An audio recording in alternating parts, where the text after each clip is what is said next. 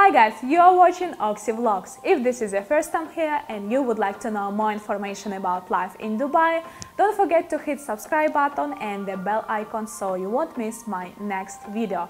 And today let's talk about how to buy a car in Dubai. So let's start.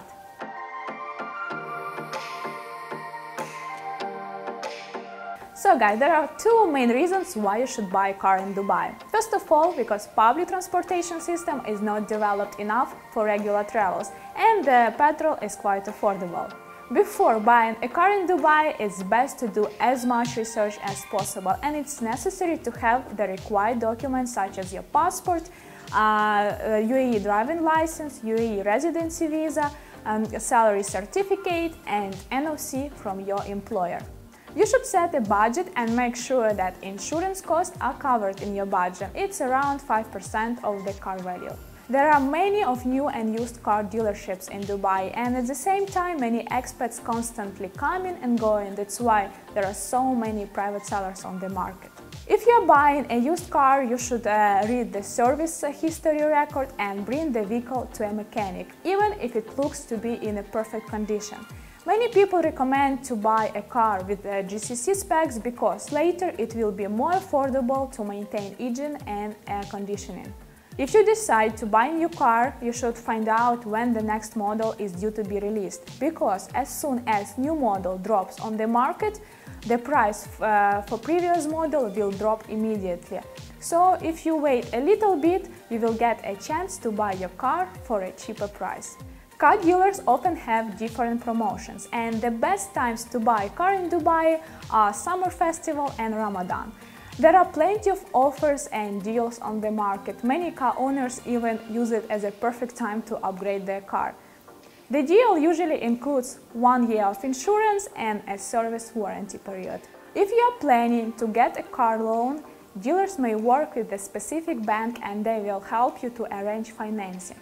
The depreciation rate in Dubai can be very high, such as like 30%, so when buying a new car, don't expect to sell it close to the price of purchase.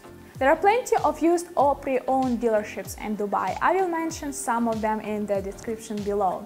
One of the most popular websites for used cars is Dubizzle. You can find cars there from the owners and dealers. Next, what kind of driving licenses are accepted in Dubai? You can start driving in the UAE when you are 18. Residents of one of 32 countries can simply exchange their license for UAE driver's licenses. The list of countries you can check with the Road and Transport Authority (RTA). You will hear this abbreviation quite often in Dubai, and I will leave the link in the description below, so check it out. Expats from other countries must attend driving classes and pass the test. Personally, I tried to pass the driving test 3 times. It wasn't easy, and many expats say it's easier to get a university degree rather than a driving license in Dubai. There was a girl with me who had 10 years of driving experience in your home country, and she failed the test in Dubai. So sometimes it depends on your luck. And you should know that every time you fail the test, you need to pay around 600 dirhams to do it again. So guys, as you see, it's quite easy and affordable to buy a car in Dubai, but to get a license is a bit of headache. And I know many people who are still using public transport or taxi because they don't have time to take the classes, especially if they know how to drive, or they just been lazy. So that's it for today. If you find this information useful, please don't forget to hit the like under this video and write your feedback in the comments below. It's very important to me. It helps me to grow my channel and post more videos for you. And thank you for watching. I will see you very soon. Bye bye.